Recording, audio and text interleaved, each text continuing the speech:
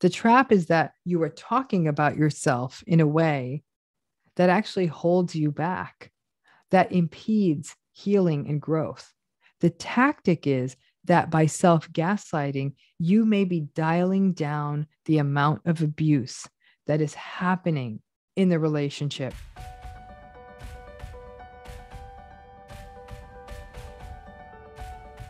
I'm going to be talking a little bit about trauma bonding today, which I talk about a lot, but I'm going to be talking about it in a very specific way and really going to be breaking down this question. And I wonder how many of you ask yourself this question: why do I feel like I'm the bad person in my narcissistic relationship?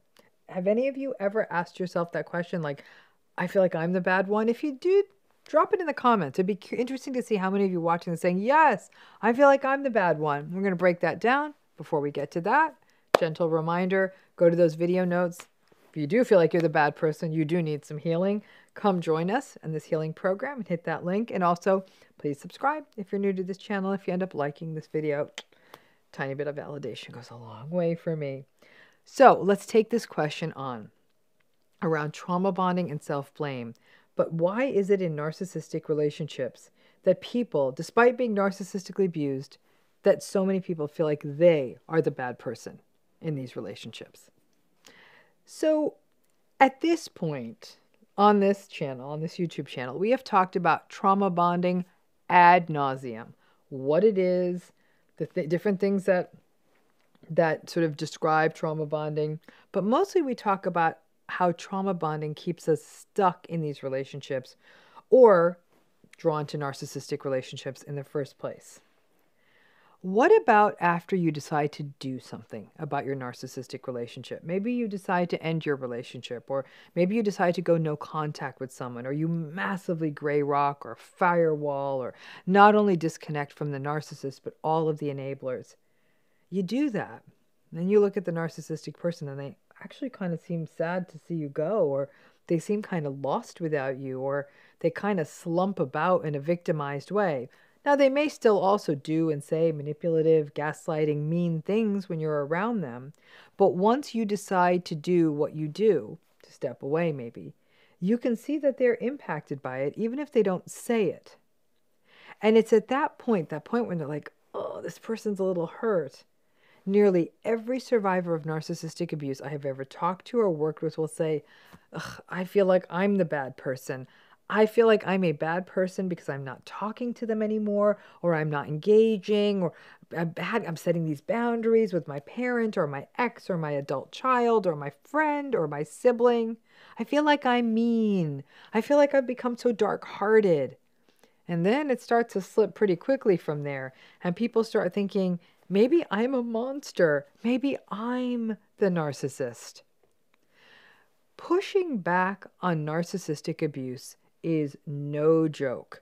It sounds so easy in words. Oh, don't defend, don't engage, don't explain, gray rock, don't respond, walk away. Intellectually, we can all acknowledge that those are all choices, and probably good ones in a narcissistic relationship. But when you make those choices, you feel sick. Many people literally report feeling sick to their stomachs, losing their appetite, getting headaches, just because they're setting consistent boundaries, or when they finally say enough is enough and don't engage. You know the dance. You all do. You know that if you stay in this relationship, nothing's ever going to change. And many people do stay just so they don't have to feel sick and don't have to feel like the bad person, to not have to feel like that mean person. Actually doing it, actually setting the boundary, actually not engaging, actually seeing that when you pull away, in more than a few cases, the narcissistic person may look lost or sad or pathetic. They may actually look like they miss you, or they tell you how much you ruined their lives, or they go really heavy on all the self-victimized stuff. It's a terrible feeling. It's as though every trauma-bonded cell in your body orients toward not wanting to be the one that feels like the bad one, the mean one, the cold one. And you may even feel that perhaps this relationship is sort of your penance or your bad luck, and you stick it out so you don't have to feel like a bad person. If you really want to hear a sick twist on this one, I was raised in a very traditional Hindu South Asian family where I have had contact with many, many people who are in terrible marriages or terrible family situations say, I am being punished from my behavior in a past life. I must owe this person, and they're talking about the abuser, something. So I'm telling you now, I know about some deep trauma bonded cultural religious stuff that can twist a person's mind. So many survivors of narcissistic abuse are at risk for feeling that it's easier to take the role of enduring the narcissist's BS and maltreatment than it is to walk away and manage not only the discomfort of feeling like the cruel one, but also manage all the criticisms you'll get from people outside of you, outside of the relationship. Now, there's no easy answer here. It's a process. You do have to pay attention to how you feel. Now, when the narcissist is cut out of your life and they're not around, you're going to feel better in many ways. Less stressed, more content, maybe even happy. Over time, you may feel more brave, courageous. And the less and less contact you have with the narcissist, maybe even less plagued by self-doubt. While some narcissists don't care if you leave, many do. And remember that abandonment and related issues are a part of narcissism. So they may actually not do well when you go. And there will be times you will be ruminating on that icky, awful feeling of having done something to someone that does not feel good to you. The more empathic you are, the more this way of thinking is going to bring you down. Sadly, this is where your empathy, a wonderful part of you, is actually kind of keeping you stuck. Your empathy makes you vulnerable to falling back into it as well because you don't want to feel like a bad person because you're not. This is the legacy of narcissistic abuse I actually hate the most. The idea that stepping away and setting boundaries and saving yourself, that you have to carry along with that, this burden that you're not a nice person. And sadly, the prevailing wisdom in the world is that the people who put up and shut up are somehow, maybe they're not so mean, right? Because it means that at some level, survivors of narcissistic abuse cannot win. They either have to be abused in the relationship or live with this sense that you did something bad. Well, here's the good news. Over time, that idea that you are bad, it'll slowly fade. Narcissistic abuse changes us in permanent ways. It means that we cannot live like little children in a fantasy world anymore. That we recognize that life is a series of really hard choices that are often unpopular, especially if we are trying to attempt to protect ourselves. And there's no magical moment when a fairy god person comes down and waves a wand and makes the trauma bonds go away or gives us a happy ending after our trauma bonds. Nope. Survivors of narcissistic abuse learn that to set boundaries and disengage is uncomfortable and unpopular, and with time, we recognize that no, we are not bad people, but that we did have to save ourselves, and yet that felt really uncomfortable. Many of you know that I believe that a major part of healing is journaling and record keeping. A powerful method of doing that, pessimistic and awful as it feels, is to write down all of the bad things that happened in the relationship. I want you to keep all of the abusive text messages and emails. When those trauma-bonded feelings come up, when you feel guilty or bad or mean, please read all of that. When you feel that you are being mean or bad or misreading the situation, going back and seeing all that stuff you wrote down and that was sent to you, it can be eye-opening and it can be your salvation. At some level, getting out of a toxic relationship and the bad feelings that accompany it are a form of survivor guilt. Self-preservation and self-protection are all very nice sounding words, but putting them into practice is a whole other level. And it's a whole nother experience for people who are trauma bonded. You always feel like you're trying to swim against some kind of psychological current or riptide. So no, I'm here to tell you, you are not a bad person for setting boundaries and disengaging and creating distance from someone who harmed you and will continue to harm you. You made a choice to take care of yourself. The narcissistic person is making a choice too, to abuse people, including you. They have the freedom to make another choice. They just aren't. Their bad choice, though, cannot remain your prison. Hope that makes sense. But that thinking I'm the bad person for these things I'm doing in this relationship, like distancing myself and seeing the victimization on their face, you are not a bad person. That is a classic manipulation, and I want to break you out of that. I understand it's uncomfortable, but all growth is uncomfortable. So let's talk about this issue of second guessing and indecision and self-doubt that is such a classical part of narcissistic abuse. To me, this is the signature pattern of narcissistic abuse. The no longer being able to trust your own decisions, your own opinions, your own thoughts. As time goes on, it gets so extreme. You stop trusting your own instincts about everything, even if you are hungry or tired. You get so used to the narcissist telling you that you're hungry or telling you whatever you are, that it's as though you have been hijacked in every possible way. A primary reason of this pattern, for this pattern of second guessing and self-doubt, and that it is so central in narcissistic abuse, is really because of the gaslighting. Really think about it. Gaslighting, which is the deliberate denial of your reality, is designed to foster self-doubt. If you are told you are too sensitive, you start doubting your level of emotionality. If you are told something didn't happen, you doubt your memory. If you are told you have no right to feel that way, you doubt your right to feel. Your doubts and second guessing may look lots of different ways. You might think, maybe I am making too big a deal out of her text to that guy she works with. Maybe I am being too selfish by trying to go back to school and get that degree. Maybe he did tell me that he was going to be working late. I don't remember. Maybe I am being too hard on my mother. She did make sure we had dinner most nights. Maybe I shouldn't expect so much.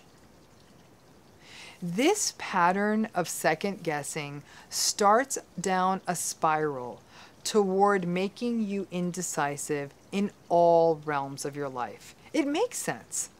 A key part of narcissistic abuse is constantly you trying to do the impossible, which is to please the unpleasable narcissist. So you do everything you can do to win them over. In essence, you give up on yourself to please them. You take on their interests, go to places that they want, eat the foods they want at the times they want, have conversations about things they want, mostly conversations about them and what they're interested in. You learn to not ask for anything you need or want or ever voice a preference. So over time, you actually do start to lose touch with what does matter to you, which may even be about survival. It's painful to think about the things that matter to you, since you can only do them on the times that you are away from the narcissist. I remember one couple in particular. The husband was a controlling, neglectful, egocentric. He was just a simply dreadful person. The woman was actually quite kind and empathic and asked for very little from life and, from the world. They lived in a relatively large home, and she loved purchasing these little knickknacks and, little pictures and things like that on her little trips or in local shops. Nothing fancy, nothing expensive. He refused to let her put the art that she enjoyed on the walls or on the shelves, and the few times she would actually do it, he would criticize her so mercilessly that she decided it wasn't worth it, and over time, she packed up her little treasures and put them away. But sadly, over time, and in parallel to this woman also stopped being able to ask for anything she wanted, even with other people outside of the narcissistic relationship. He just sort of bullied and took over everything in her life. They ate when he wanted, and they ate what he wanted. They went on vacation only when he wanted, to where he wanted. They watched the TV programs he wanted.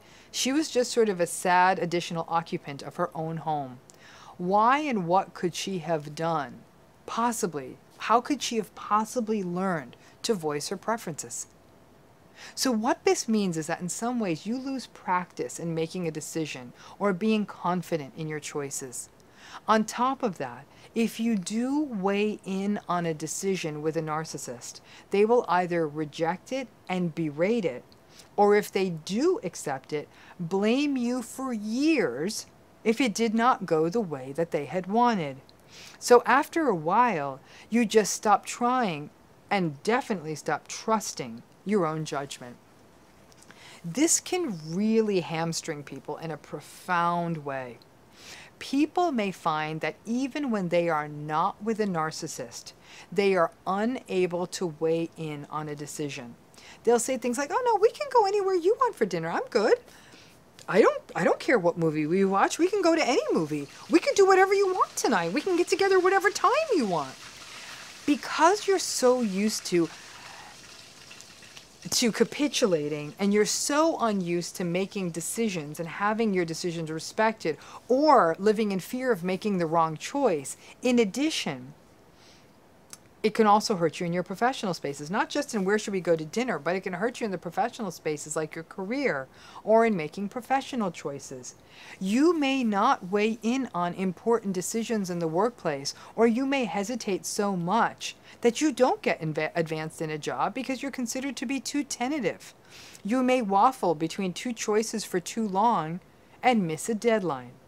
You may not know what classes to take, and then don't put your form in early enough, so you end up getting none of your classes. Your inability to make choices can really be a major weight that holds you back in all kinds of professional endeavors, and frankly, in all kinds of relationships. As I noted above, or during this video, it's not just the challenges in making decisions and second-guessing yourself. It's also the giving in. It's also what I'm calling the capitulation. You may give in on everything, even things that matter to you, because the mantra of the narcissistic relationship is that you go along to get along.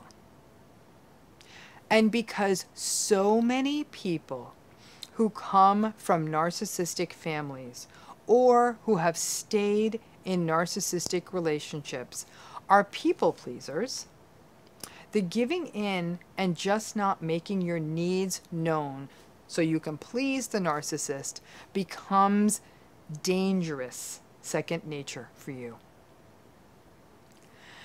The second guessing that is such a classical part of narcissistic abuse starts in an obvious place, and it is a little different than the decision-making challenges. It's the doubts that plague you after you make the decision. It almost takes the joy out of life.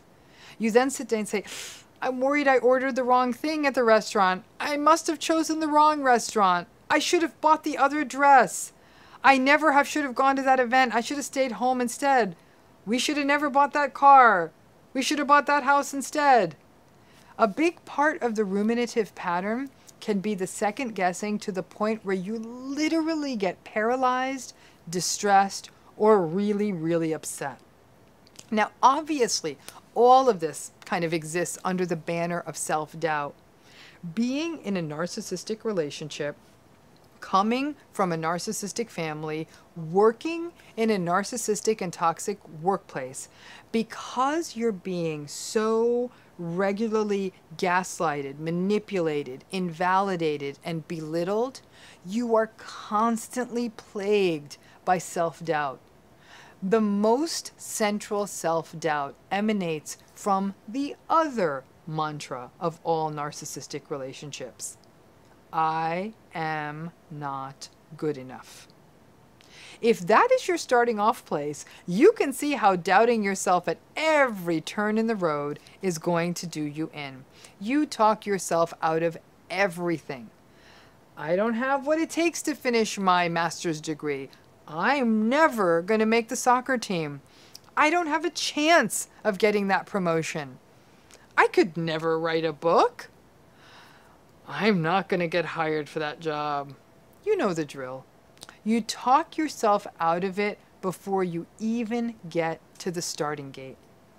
Ironically, I know I talked about sleep problems in this series. Self-doubt and second-guessing are the things that keep you up at night. Boom, wake up at 2 in the morning, you're full of self-doubt. Just like rumination, it's what keeps you up. Personally, as a survivor of more than a few narcissistic relationships, this particular symptom feels personal to me. I own it because it's the one that has done the most damage in my life. I have screwed up major life decisions because of my struggles with self-doubt and indecision.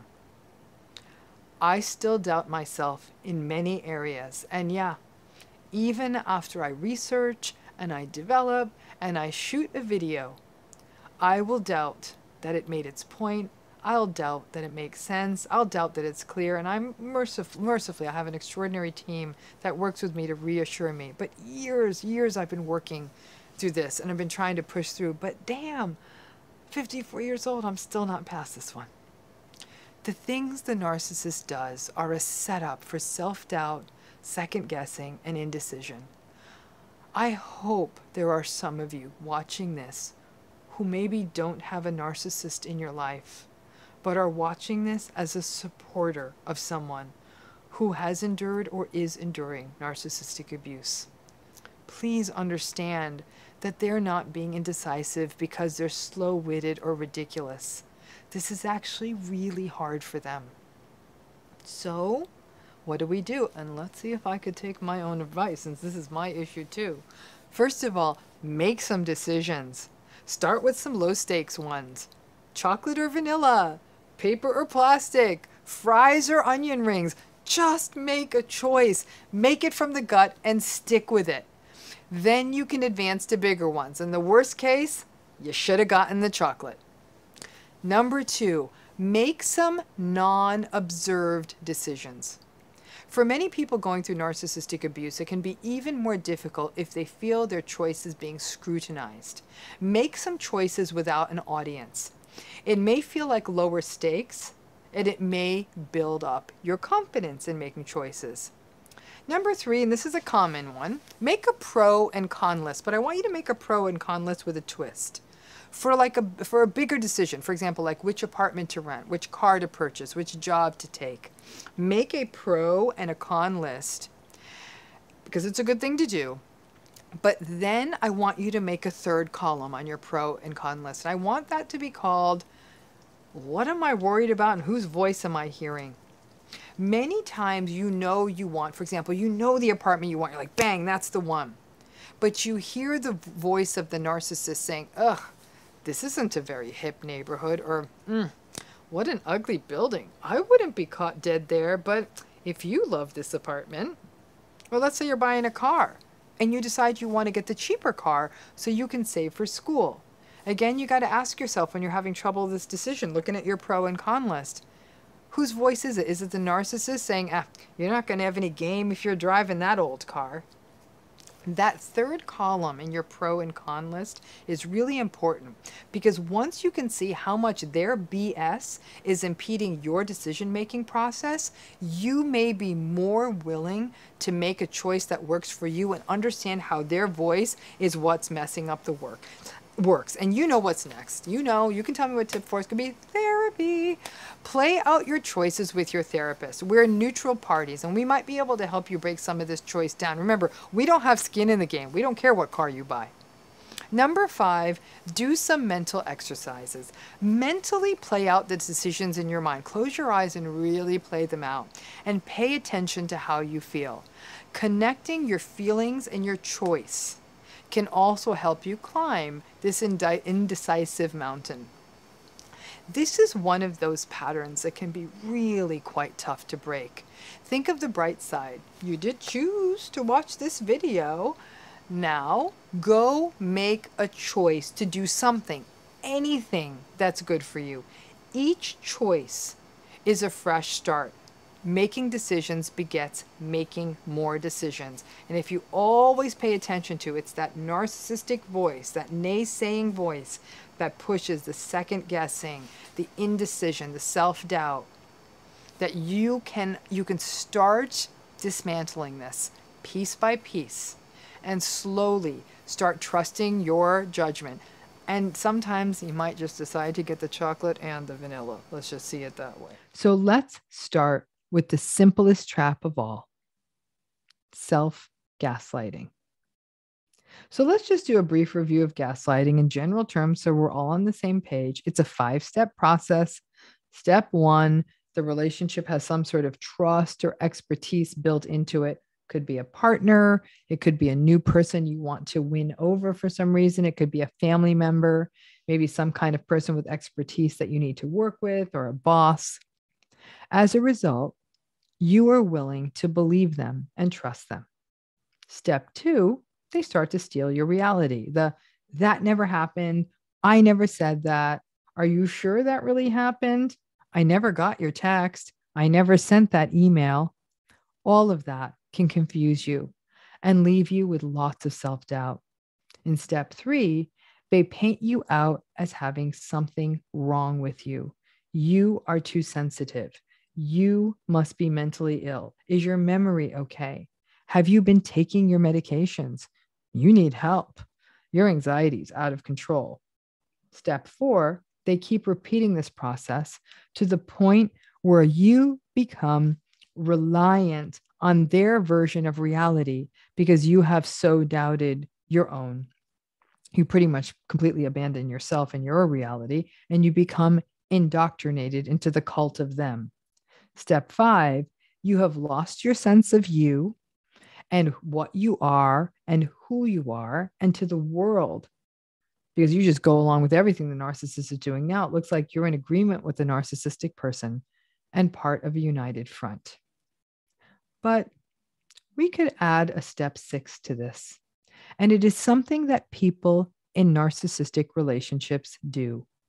The person in the relationship gaslights themselves. Maybe I'm too sensitive. My anxiety is probably really hard to live with. Ugh, I'm so dumb. It's amazing I get anything done. Let me double and triple and quadruple check that. My mind isn't that sharp anymore. That's what self-gaslighting looks like. Now, self-gaslighting is clearly a byproduct of being in a narcissistic relationship where you experience the gaslighting and it becomes part of your language. But we also need to be aware that there is another dynamic present in self-gaslighting, which is that it is a way to appease the narcissist. In some ways, to keep the relationship going in a way that they get to keep their power and you may avoid their rage. Self-gaslighting delivers a sense of superiority to the narcissistic person, to their sense that they are the ones who have it together and that you are the one who is the weak link in the relationship. Most people do not consciously self-gaslight for this goal. They self-gaslight because it has been done to them so many times that pretty much we kind of internalize the dynamic. But the self-gaslighting also gives a sort of secondary, benefit, if you will, of protecting a person who is in a narcissistic relationship. In a way, self-gaslighting is a way of getting ahead of the abuse. If you are already saying out loud that you are the one who is too sensitive or slow-witted or losing your mind or your memory, then other than agreeing with it, there isn't much more that the narcissist can bring to the table at that point. Perhaps it's a way for us to maintain control. If we're the ones harming ourselves, then it's a bit more controlled and predictable than when the narcissistic person does it to us. The sad part is whether we are gaslighting ourselves or the other person is gaslighting us, it is harming us. It is shaping our sense of selves and our identity. So the irony of self-gaslighting is that the trap becomes a tactic. The trap is that you are talking about yourself in a way that actually holds you back, that impedes healing and growth.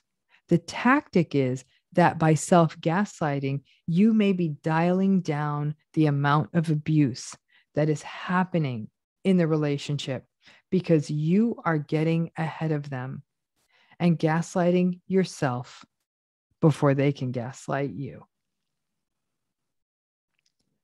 For many people stuck in narcissistic relationships, the sense of helplessness and powerlessness and just generally feeling out of control of what is happening to them is such an overwhelming feeling. Self-gaslighting, sadly, may just create something called congruence in the relationship. That basically means that for better or worse, the pieces fit. You're doubting yourself, they're doubting you. It sort of knocks the dissonance out of place. And when the pieces fit, even when it harms us, it also releases some tension. But while self-gaslighting is a sort of workaround, it is a deeply unhealthy one, and echoes of self-gaslighting can persist for a lifetime. The challenge is to catch it and correct it. But while you are in the narcissistic relationship, it's really very difficult because even if you find a way to dial down the self-gaslighting, the narcissist is there making sure that you get gaslighted one way or another. Like I said, it's a trap that's a tactic that goes back to being a trap. So let's take on this issue, because what I'm about to talk about is really a little bit like punching yourself in the face, but it's a thing. Now, we know future faking when the narcissistic folks do it. They say, I'm going to change. I'm going to therapy. We're going to have kids after this or that happens. That you're going to get your raise once we get this new contract. Or next Thanksgiving, we're not going to invite your uncle. Don't worry. And you know the drill.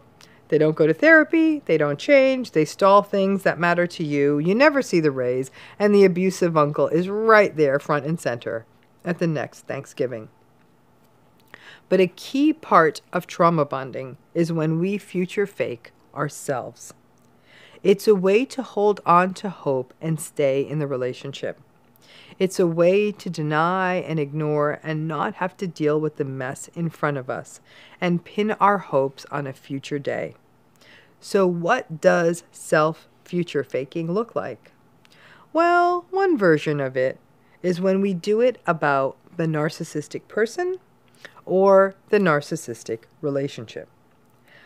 So we'll say things like, they're going through a tough time at work. Once this deadline passes, everything's going to be so much better. Or, I know they're working lots of late nights so we can buy a home one day.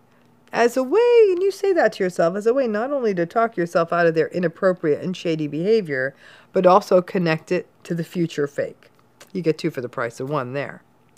Or you might say to yourself, they said they're looking for a therapist, and I know that once they work through their trauma, it's all going to be so much better. I just need to be patient. And I'm really a cold, horrible person if I don't give them the time they need to work through their stuff. So you get the double fun of self-blame on that self-future fake.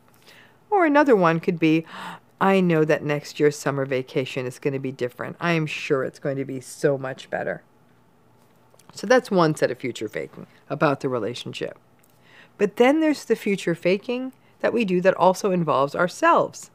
So we may say things to ourselves like, once I get myself some therapy, this relationship's going to be so much better because I'm too anxious and I need to work on that. So you get self-blame plus future faking. Or another could be, I've got to do the work. I've got to plan more date nights for us. I just need to be more affectionate to him and just express more gratitude. And then things are going to get so much better. Now, in this case, you are putting the future hopes for the relationship on the changes you will make in yourself. Now, I am confident you can make those changes. I really am. The problem is that those changes are not going to result in the change you hope to see in the relationship. Change in you is not going to change the narcissistic relationship. But you link your changes, which are also going to take a minute, as changes do, to what you think will happen because of the self-blame as well. And that results in that type of self-future faking that focuses on the change that you believe can change the relationship down the line. It just doesn't work that way in a narcissistic relationship. Self-future faking is kind of another word for justification, like we would see in the trauma-bonded framework. But it involves something that will happen down the line, and it is almost always coupled with self-blame. I'm being too demanding. They have a tough backstory. Or around denial and self-reassurance. This just has to get better. It's going to get better. It has to get better. Cognitive dissonance would be raised if you decided to stay in something that is never going to get better, right? Oh, I'm going to stay in a relationship where I want children but my partner doesn't. Or Thanksgiving with my family always means my abusive uncle is there. Those statements are uncomfortable. So in order to make these relationships work, you level up the dissonance by making it about the future. Next year is going to be different. But by now, you know it won't be. To make the pieces fit in a narcissistic relationship, you make a bet about the future. And since you cannot predict the future, and hope can really muddy the waters of really thinking accurately in terms of probability, well, then what you have is that you keep making these promises to yourself. Once they get the promotion, once the kids move out, once we move to a bigger house, once your sister moves out, once they go to therapy, once they end their affair, once the summer is over, then. The challenge here is that not only are you living in the future instead of now, you still are living in a future that's never going to happen. Yeah, I don't disagree. Some things may change if a person gets a promotion or you have a child or whatever the shift may be. Circumstantial things will change. Maybe there'll be more money. Maybe there'll be less money, but also potentially more stress. For example, the arrival of a new baby, miraculous as it may be, is stressful as hell, unless you are a rich person who isn't having to deal with the messiness and the sleepless nights. And it is an unfathomable level of stress if you are not well resourced and you're doing this with a narcissistic co-parent. So yes, elements of life can change. Certain things can happen. But what will not change are the patterns inherent in a narcissistic relationship. Gaslighting, manipulation, blame shifting, rage, or difficulties with frustration, lack of empathy, entitlement, arrogance, all of that is not going to change. As always, if you remain in one of these relationships, you have to remain with the recognition, not easy, but that right there is radical acceptance, or you get out. Not easy, but that right there, that's the fear of the unknown. But please try not to future fake yourself, because when you do that, you end up blaming yourself more. Oh, I'm so stupid because I believe they would change. You are human. You love someone. You want to believe in them, in all of it. But if you want to assess a relationship, look at it now, today. Because that's that. Not on what you think it could look like one day. Because there's no evidence of that happening. If the fundamentals suck today, then that needs to be the basis of the decision. And odds are the fundamentals will suck down the line as well. Yeah, you just may be living in a different house or have more or less money or have kids or not. But the fundamentals of a narcissistic relationship will remain the same over time. You can count on the narcissistic folks future faking you. Don't make it more difficult by doing it to yourself. I want you to imagine the layers of an onion peeling away layer after layer until you get to the sort of the more solid core of the onion. Now I want you to imagine that onion is you, and that what is being peeled away layer after layer are the parts of you that make you you. To be in a narcissistic relationship, sadly, it's sort of finding yourself in a relationship that is peeling away the layers of you and then discarding them. Your humor, quirks, aspirations, emotions, beliefs, preferences, and hopes. One layer after the other. It's the only way the relationship with any narcissistic person can work. But here's the problem. It's not what you signed up for. You didn't know that that was what was happening. It wasn't literally like you said, okay, this year, I'm just going to peel it all away. I'm going to discard all of my quirks. Next year, I'm going to get rid of all of my emotions. All narcissistic relationships, again, are a gradual process of undoing you. You may have written it off as compromise or obedience, or you internalized the shame that was thrown at you for doing those things. When we are in a narcissistic relationship, all of our layers get pulled away and discarded. And that just leaves a sort of functionary core, which is consistent with what lots of survivors of narcissistic relationships say. They say, I sometimes feel like I'm going through the motions of life. I get up, I keep the trains running on time, but I'm often confused, and maybe this is as good as life gets. It's not. First, you may wonder, why does this happen? Why did my onion layers just all get to go away? Well, because there's only one reality that's permitted in a narcissistic relationship, and that's theirs. These relationships are a slow eradication using a combination of techniques: invalidation, shifting between good and bad days, gaslighting, manipulation, making you believe you want the same things as them, shaming you for your ambition, calling you overly dramatic when you show emotion, insulting you when you attempt or try something new, future faking you. These things take time. And when they are done, you start to believe that if I'm just better, if I was just less emotional, less challenging, if I just go along with what they want, if I keep things just so, then all of this will be okay. The good day, bad day thing happens because they don't give a damn about you as a separate person. So if by luck your interests happen to be aligned with theirs, or you make them look good or feel good, well, then that's a good day in your relationship. On most other days, your needs, your existence, your wants, it's an affront to them. And that's when you see all of the ugly narcissistic patterns come at you. But those good days make you think that maybe there is some control in this process for you. There isn't. No more than you can control the weather.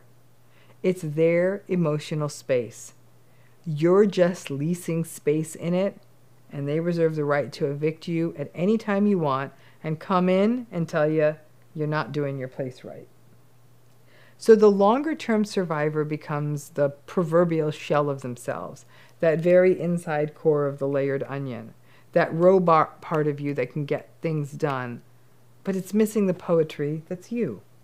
Your big laughter and capacity for joy and the silliness and the adventure and the courage and the ambition, all that stuff that's you, because none of that is permissible in a narcissistic relationship. The part that basically acts as a psychological servant to the narcissistic people, past and present, that's all that gets left after a while. I've worked with a lot of long-term survivors, those who have endured it from childhood, those in long-term committed relationships. And this shell, functioning, robotic core experience haunts many of them, which is why a major part of healing is to give yourself permission to find even the smallest joys and breathe them in, to journal anything to find yourself and find your way back to yourself. This whole process pisses me off to no end. Sure, we can get gaslighted and raged at and betrayed and cheated on and all of the misery that is the narcissistic relationship. But the sacrifice of so many people's good stuff, good people's good stuff, that's what angers me. The wake-up call for the world has to be that there's no pleasing them. To please a narcissistic person means that we have to become mind readers who have no needs, no feelings, no individuality, no autonomy, no hopes, no dreams, no aspirations, no achievements. And that we show up with what they want, when they want. We look the way they want, cook the way they want, work the way they want, screw the way they want, clean the way they want. Again, these relationships are psychological servitude. And what we know about servitude is that the employers, masters, people in charge have no interest in the sovereignty and separateness of the servant.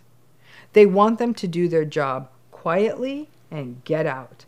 That is not a relationship. That is a dehumanizing worker setup. You deserve better. I deserve better. We all deserve better. And the world deserves and needs to see you and your gifts. Start finding all those layers that were peeled away and find them and start gluing them back on.